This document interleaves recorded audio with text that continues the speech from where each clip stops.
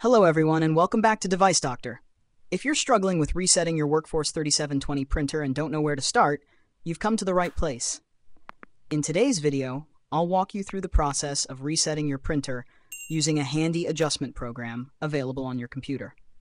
Best of all, the adjustment file is completely free and you can find it in the video description below without any password required. If this video helped you out, don't forget to like and subscribe for more tips. Let's get started. If you're having trouble with your printer, you can fix it for free on your own. If you have any technical questions or aren't sure which printer to buy, just ask us for expert advice and free support. First, the printer must be turned on. Once the printer is fully powered on, it's time to reset it.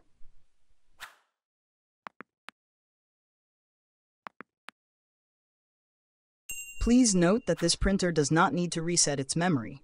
However, to show you how to perform a reset, we will reset this printer once.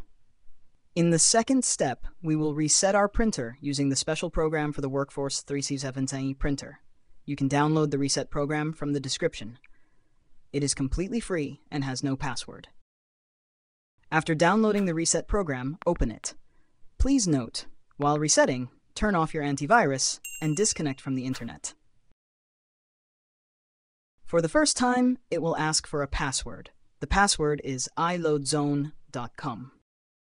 As you can see, you can reset the WorkForce 370 printer using this reset program. After selecting your printer, set the port settings to auto-selecting and press the OK button.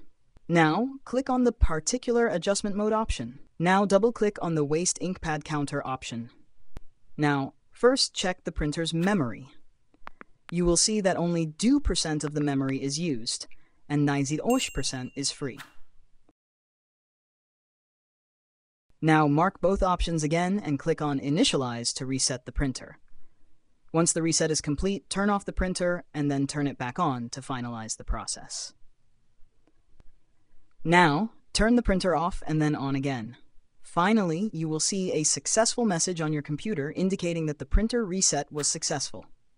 By the way, if you enjoy this type of information and instructional videos, don't forget to subscribe to our channel.